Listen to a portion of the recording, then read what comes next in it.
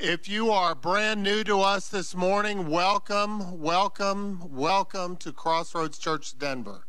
We have some cards out in the lobby that gives you a little bit of information about our church, and we also have lunch immediately following service, and that's for everybody. But if you are new among us this morning, we are so glad you are here. We've made a few changes in how the lobby looks these days. The volunteer sign-ups, the kiosk, and the welcoming center has now shifted into this little section right by the stairs going up. So if you're looking for the kiosk to make a donation, if you are looking for information on our various volunteer ministries and how you can get involved or anything else, that will be the place to do it. Also, on October 16th, if you will mark your calendars, we have our next town hall meeting immediately following church. Finally, before we get to the offering, which is all about generosity, both our generosity to God and the generosity of the church to the community, I want to say a special thanks to a group of people that showed up here bright and early yesterday morning, and we took a very full, overstuffed maintenance shop, and it is now empty, except for 2 trailers and a roll-off dumpster, and the roll-off dumpster is leaving on Tuesday, and the floors have been swept. So, and that only took these guys just a few hours, and it was amazing. Anyway, ushers, if you'll come forward.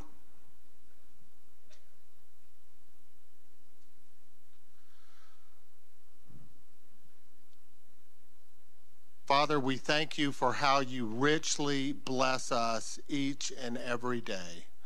We thank you for all the gifts you put in our life and how you take care of us. We thank you now, Lord, for the opportunity to worship you through both our tithes and our offerings. And we ask, Lord, that you bless both the gift and the giver. In Jesus' name, amen.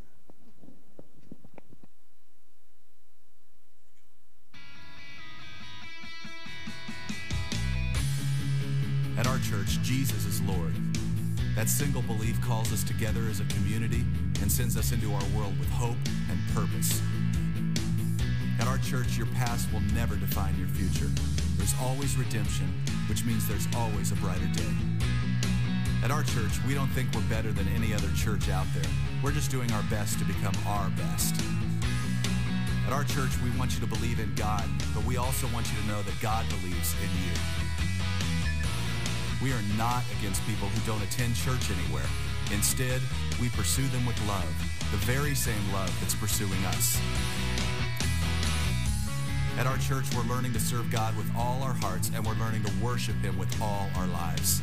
And if you're looking for the perfect church, we're not it. At our church, we will make mistakes, but we will choose to grow from them. At our church, we're part of a global community that's knit together by the resurrection of Jesus. And by the way, at our church, we believe that really happened too. At our church, we will engage with people who are in real need because we are the hands and the feet of Christ. And finally, we need you to hear this loud and clear. At our church, it's not really our church at all. It's his. And we live and move and breathe in his church for his glory and his fame, not ours. So here's the invitation. You're invited to jump in with your whole heart at your own pace and to experience the life that awaits.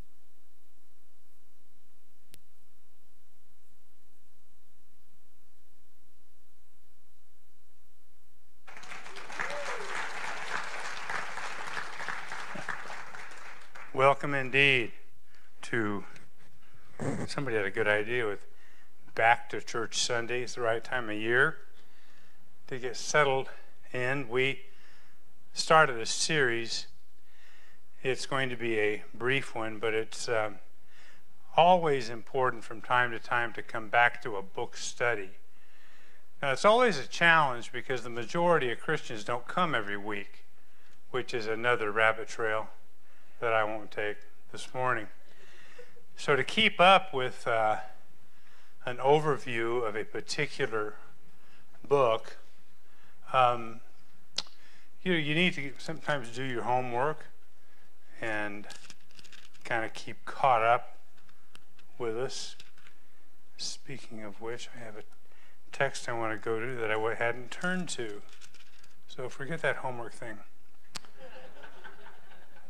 Okay. Now, remember the setup for this week largely depends on last week when we talked about the reason why Paul talks so much about unity, talks so much about diversity, and talks so much about everybody getting along and behaving themselves. And that is because, starting with the day of Pentecost, diversity was an issue within the church. And we talked about the number of people represented in Jerusalem, which was always overcrowded during the Feast of Pentecost. And so the great first miracle of the gift of tongues was people hearing the gospel in their own language. And we talked about the necessity of that, but that set up the challenge of diversity. People coming from different nationalities, different languages. And we talked about the beginnings of that being the curse of the Tower of Babel.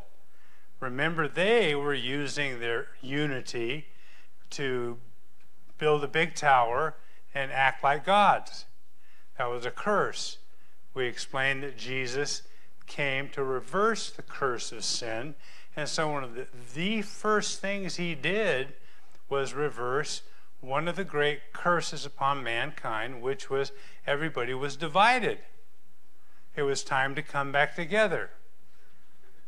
Out of necessity, he divided people into different cultures, languages, nationality, and now it was time for that to be reversed.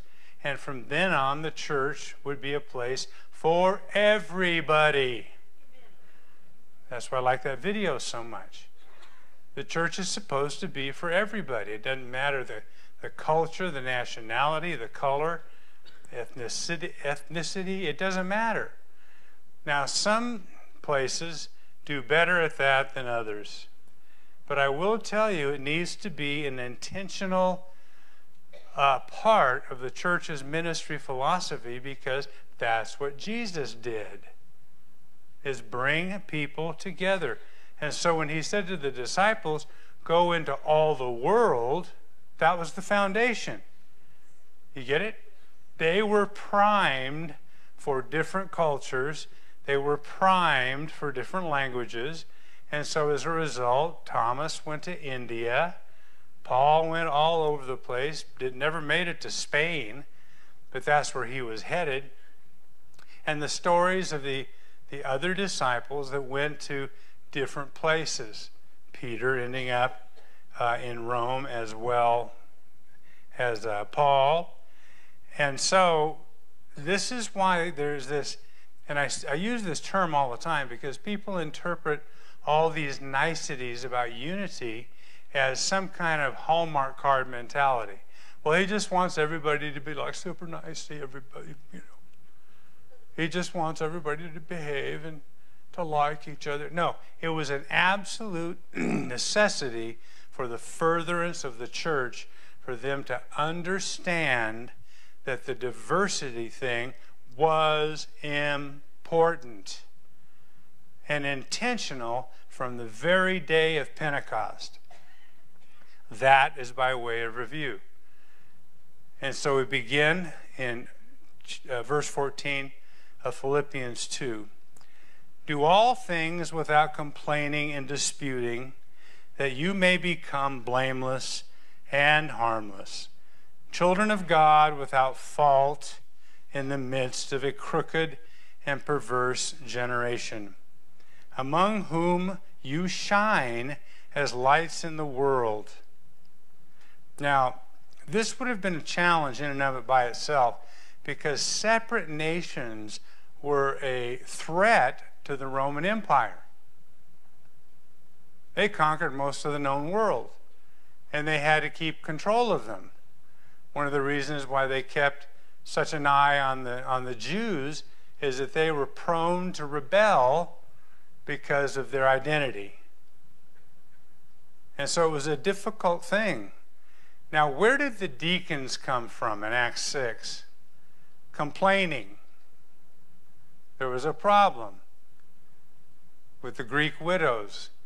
They were being treated unfairly, and one of the first things that the early church had to fix was that prejudice, that problem of being discriminatory toward the Greek widows. We're Jews. Couldn't be prouder. If you can't hear us, we'll yell a little louder. You Greek widows, not so important as our people. And so this would over and over again sneak into the church because it was a natural part of every culture. If you look at the Old Testament, all the wars between the city-states and small nations, and fighting for territory and killing each other off and all this kind of thing. Well, all that was to be over with in Christ. And so this is why you see him bringing this up again and again. You're in the midst of a crooked and perverse generation. Well, they was the Roman Empire. And we could do a litany of all the immoral practices of the Romans and the Colosseum and the feeding people to lions and the gladiators and all of this immoral attitude and practice that was assigned to them. And they were to become blameless and harmless, children of God without fault in the midst of a crooked, perverse generation, among whom you shine as lights in the world. They were not to rise up and go to war. That's not the kind of Messiah Jesus was. In verse 16, holding fast the word of life, so that I may rejoice in the day of Christ, that I have not run in vain or labored in vain. Now, this was a threat to somebody like Paul because he was a hard worker. The traveling that he did was difficult. It was on foot, not by a transporter from Star Trek. He packed it up and walked. And I think that as you see some of his other letters, particularly to Timothy and to Titus, toward the end of his ministry, it was very important to him. He paid a lot of attention to the unity of the church because it was so fragile and could have been undone easily. And why are complaining and arguing so harmful? Why in the world will Paul bring it up over and over and over again? Because it was counterproductive to one of the purposes of Christ, which was to bring people together out from the curse of separatism. If all people know about a church is that its members are constantly arguing, constantly complaining, and constantly gossiping, they get a false impression of Jesus and the gospel. No one wants to come to a place like that. When I was still a teenager, I was a Methodist, and they would have a night of the month where the committees would meet. Now, there was a committee for everything. If you come from a denominational background, you know that there was a committee for everything.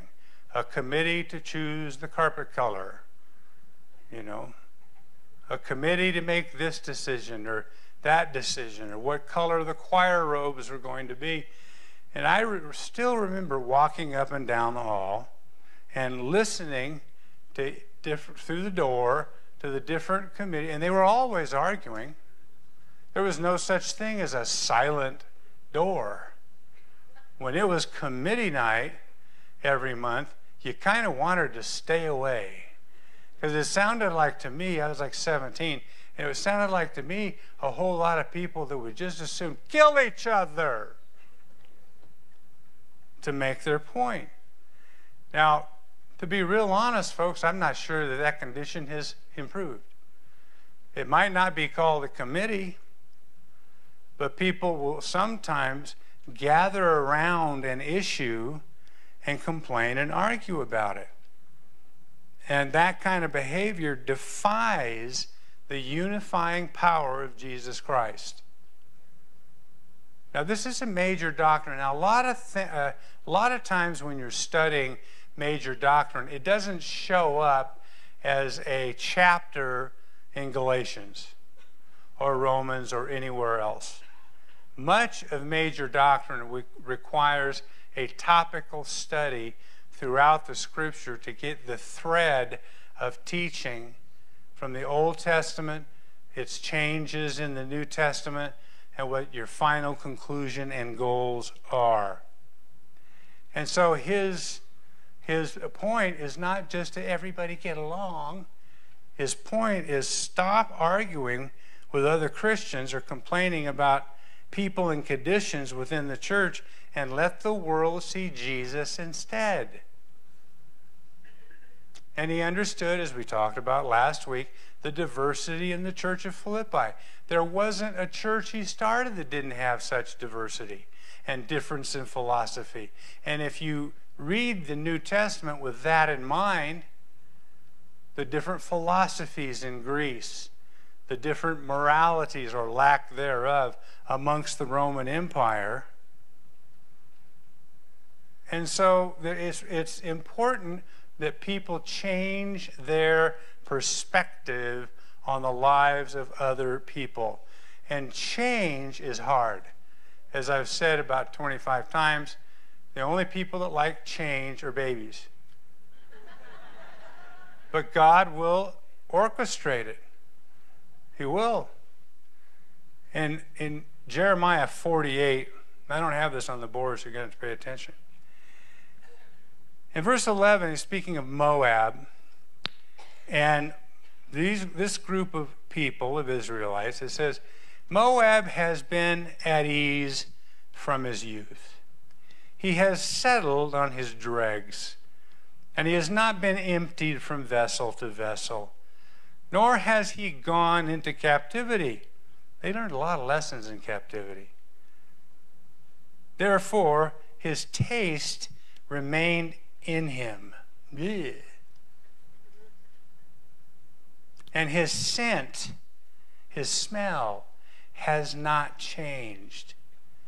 Therefore, behold, the days are coming, says the Lord, that I'll send him the wine workers who will tip him over and empty his vessels. Now, this would have been culturally redeemable almost instantly. We don't necessarily understand it. But when they harvested the grapes to make wine, they would, of course, stomp the grapes into juice. But they didn't strain out the rest of it, the skins. They would pour it into a barrel, a container, a vessel of some kind, and then set it aside because the dregs would always sink to the bottom. And after they sunk to the bottom, they'd scoop out the bottom layer with the grape skins and the bitter stuff and the stems that remained and all that kind of stuff. You ever accidentally chewed on the stem of a grape? Lovely, sweet grape, and then you bite into the stem and you go, yeah, what happened? Who poisoned my grape? Well, they had to get all that stuff out of there. What many people don't know is it was poured from vessel to vessel until clear. Well, how many times is that? Well, it was until clear. Well, is that 6 times, 7 times? Until clear. Everybody's different. But you don't want to sit in your own smell. And God will change you because the way you are and the people you identify, the peer group that you're in, is probably going to change, or at the very least be adjusted. And there are many talents and many things that you will bring into your faith in Christ. I often think about the talent. Most of the guys on this stage started playing music before they were Christians. I was 9 years old when I started playing piano. And by the way, I want to welcome one of my best friends, Bo McDougall. He just relocated to town, and we played for years in the same band together.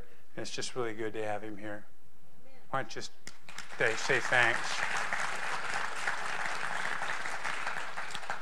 So you'll see more of Bo. If we could just get his brother Al here, who's a great drummer and percussionist. I tell you what, my cup runneth over. From vessel to vessel until clear. Now, a transformed life is a witness, is an example of God's word. And Paul uses the idea of us shining brightly, not a new concept or a new metaphor. You know, we're a city set on a hill.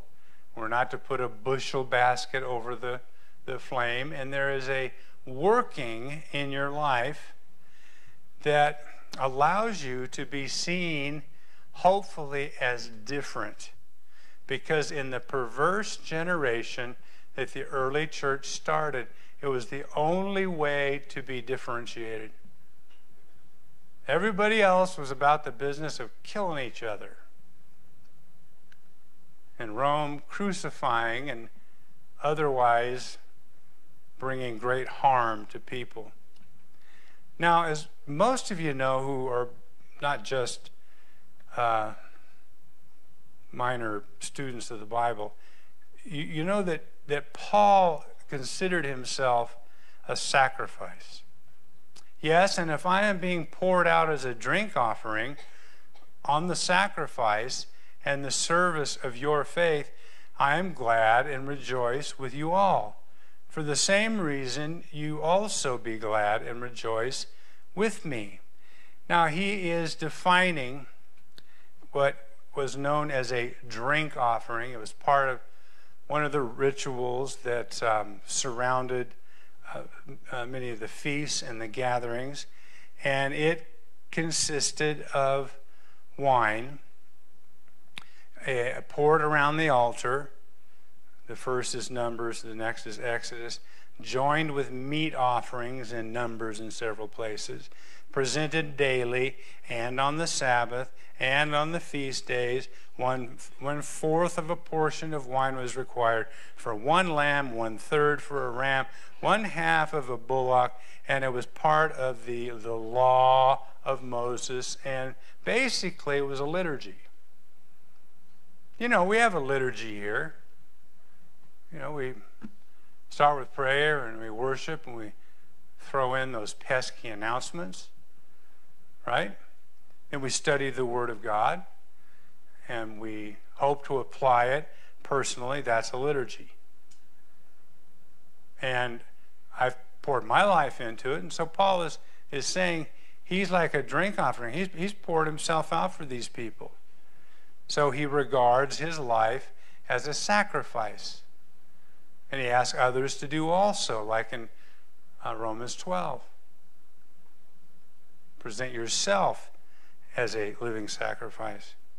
So Paul's attitude was, even if he had to die, he knew that he had helped the Philippians live for Jesus, as has already been stated. To live as Christ, to die as gain. But he was very interested in fruit that remained. And when you are totally committed to serving the Lord, sacrificing to build the faith of others is a serious thing, and it's a serious commitment. Now, verse 19, he gets a little dark. But I trust in the Lord Jesus to send Timothy to you shortly, that I also may be encouraged when I know your state. For I have no one like-minded who will sincerely care for your state. He didn't have a pack of disciples. Now you might think, well, Jesus had 12 minus 1. That's a lot of committed guys to go into all the world preaching and teaching. For some reason, with Paul's level of sacrificial attitude, he didn't have a lot of people, taking a number to line up to join him. No one like-minded who will sincerely care for your state. Now, Timothy was with Paul every time you turned around.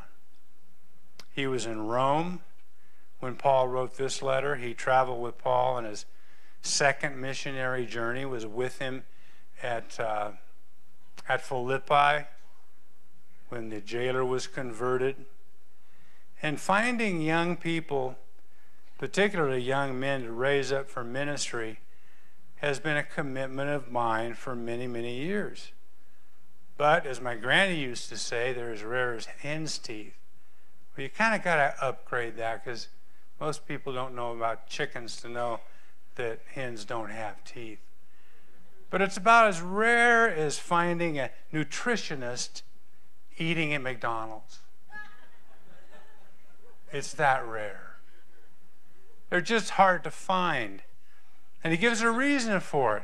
For all seek their own, not the things which are of Christ Jesus. Now that, to me, that sounds like an indictment. Everybody's out for their own thing, he says. He observes that most believers are too preoccupied with their own needs to spend time working for the Lord.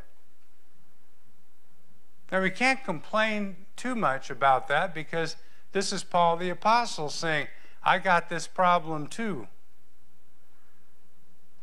Schedule, concerns often crowd out the idea of Christian service. The inconvenience of loving the unlovely. Do you know not everybody is easy to love?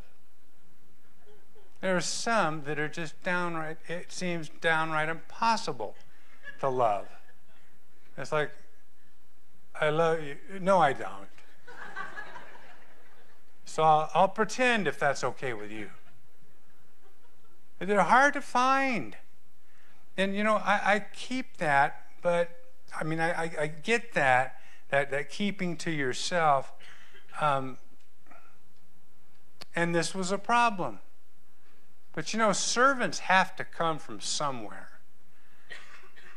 Oftentimes people will ask, why was Jesus so violent with Saul before he became Paul? He's confronted by the power of God. He's apparently knocked off his horse, struck blind, and hauled away to listen to a prophet and listen to the words of Jesus. Now, who responds to that kind of altar call voluntarily? Come forward and be knocked down and struck blind. Oh, me first, me first. But I think the reason Jesus did that, it was probably the only way he could recruit Paul, because he was so stubborn. He was so committed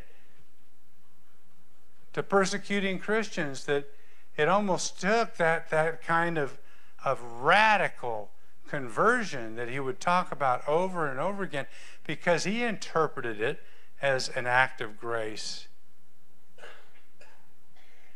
But his proven character, that as a son with his father, he served with me in the gospel. And he's back talking about Timothy. Now, just as a skilled workman trains an apprentice, Paul was preparing Timothy to carry on his ministry. And if you were thinking about taking Paul's place, you had to be pretty tough.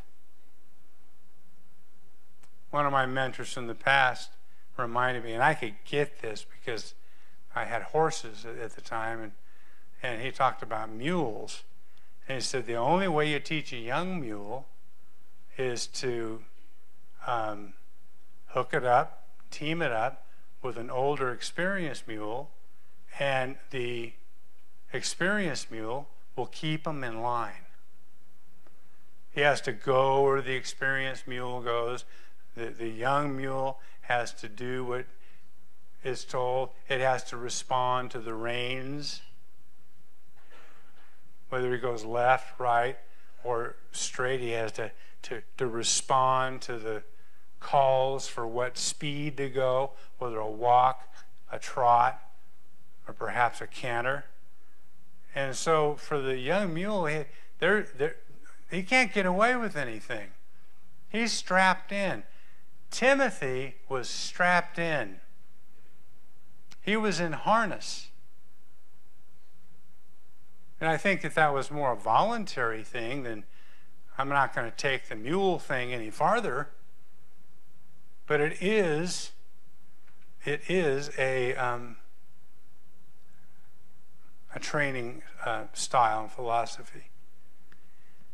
Now, even the Apostle Paul, I think, had a lot to learn.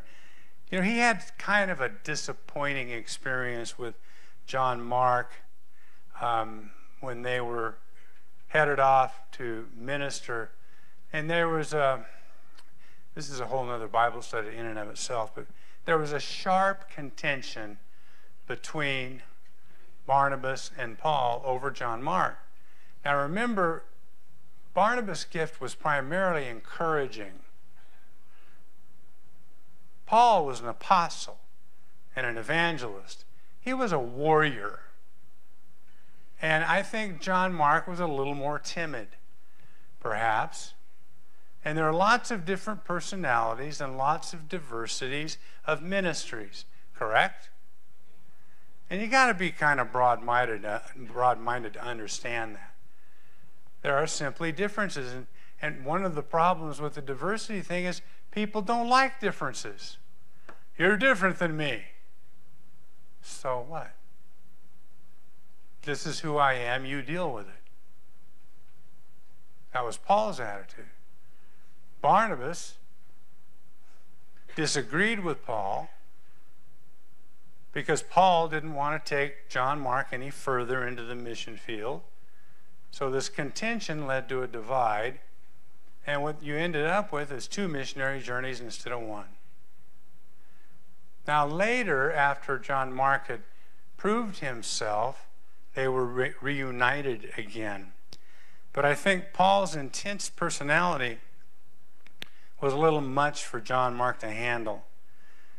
It could easily have created the same kind of problem as Paul. But I think that Paul learned some patience from his old friend Barnabas. And as a result, Timothy became a son to Paul. You see, everybody's learning. Paul's learning. John Mark is learning to be tougher. Barnabas is learning that there are differences in personalities and gifts. Timothy had a strong background, Jewish training in the scriptures from his mother and his grandmother. By Paul's second visit, Timothy had turned into a respected disciple. And when it came time for him to go, it was time for him to go back to Philippi and then at Ephesus. And you got to study the book of Acts to really put it all together. But I'll read this to you. Timothy's mixed Greek-Jewish background could have created problems on their missionary journeys because many of their audiences would be made up of Jews who were concerned about the strict keeping of tradition. Timothy's submission to the rite of circumcision helped to avoid that potential problem. There's lots of arguments about why Paul made him do that. But it was, guess what? A sacrifice. If that's not a sacrifice for a full-grown man, it'll do till sacrifice comes along. But he was that committed to unifying the diversity. Now, one of my points is, folks, we have to be more committed to diversity. We've got what we like and the people we like, and, you know, us four and no more. And it just goes along with the culture. It's the way you live. How many generations did the world live after the Tower of Babel? Well, many, many, many, many, many generations. So it was in the DNA of their social thinking, in the DNA of their cultural thinking. But it wasn't in Jesus. He came to reach the world, the whole world. And what Paul was dealing with is people fighting about their tensions and their differences and their mixed racial background. And they struggled with how young Timothy was.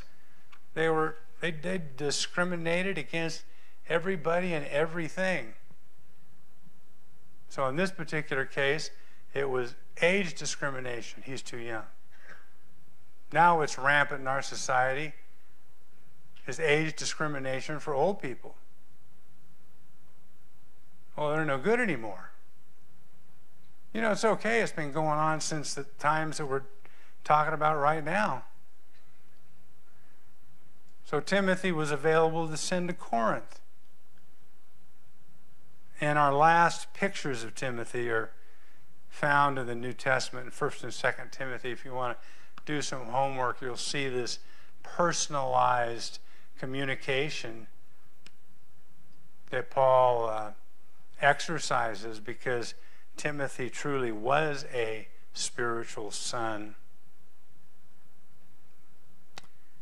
Now, Paul was aging and nearing death when he wrote to Timothy and Titus, but he still had a burning desire to continue his mission. The mission of Jesus had not dimmed with age for him. And Timothy was one of his hopes. So Paul is writing to one of his closest friends. They traveled, suffered, cried, laughed together. And he is, as we've started this study, they've shared the joy of seeing people respond to the gospel.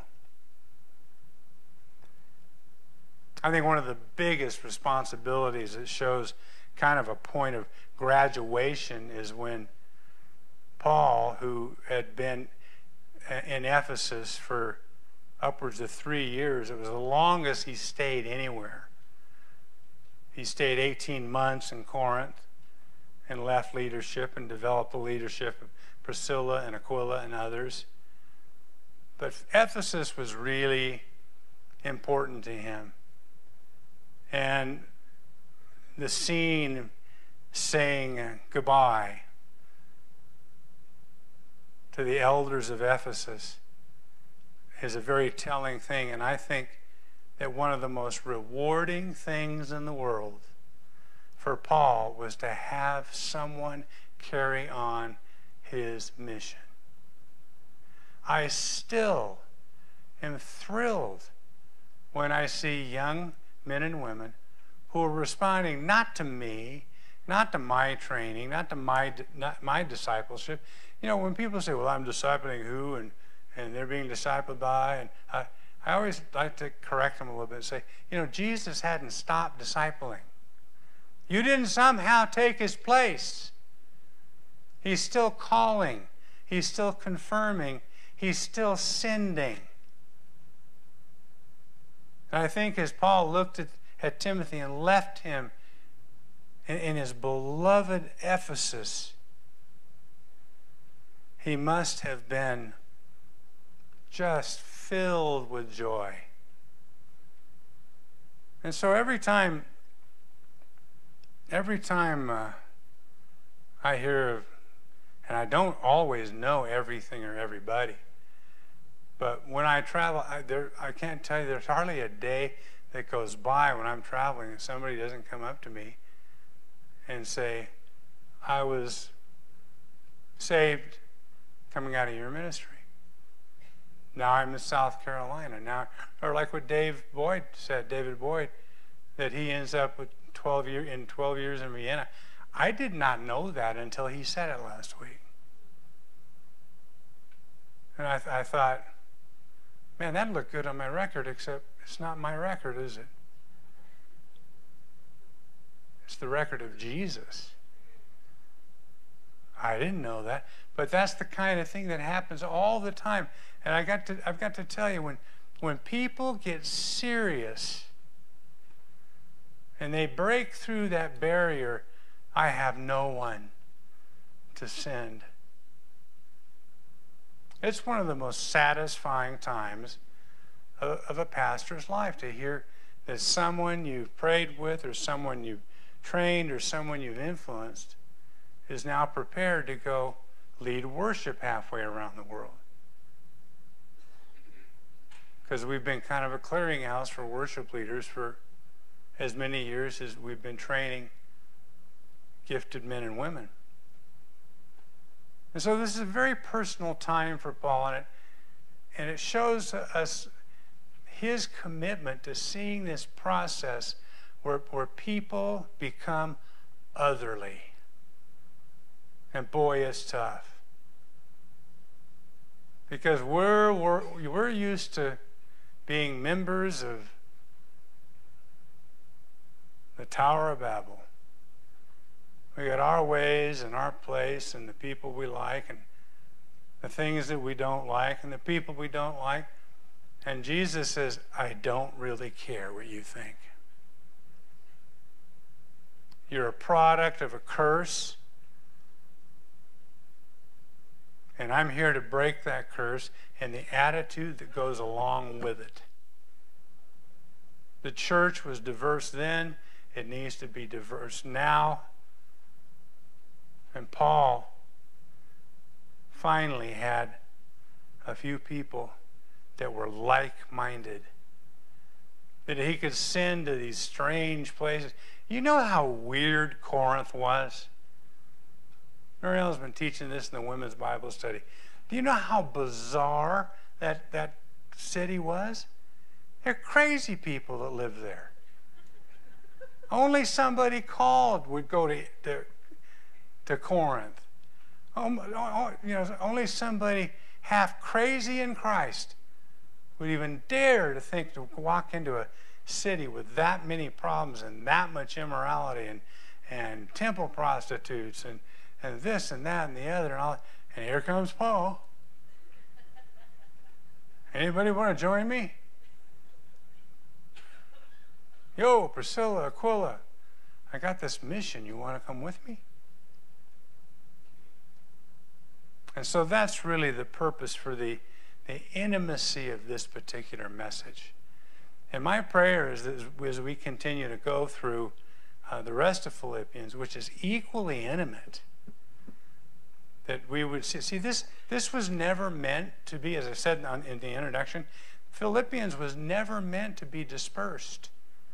Not like Ephesus, the letter to the Ephesians was meant to be circulated. This got circulated as an afterthought by the people who found it. And it is, along with 1st and 2nd Timothy, some of the most personal, intimate messages that you can personally apply to yourself. This is something that you decide. My level of commitment to serve the Lord. Your willingness to do whatever He tells you to do. It's negotiated somewhere when you're by yourself with God. Because it's not about me. It's not about anybody else. If you make a decision, for instance, as some people do, to go deep in the mission field because someone has cheered you on, oh, don't do that. May it come like Paul, where you know that he is serious enough to communicate to you, serious enough to convert you to a point you will never forget it. So when you say, "Here am I, Lord, send me," you probably ought to better mean it. Let's pray. Heavenly Father, we thank you for your word. We thank you for the example of Paul. We thank you for his ups and downs.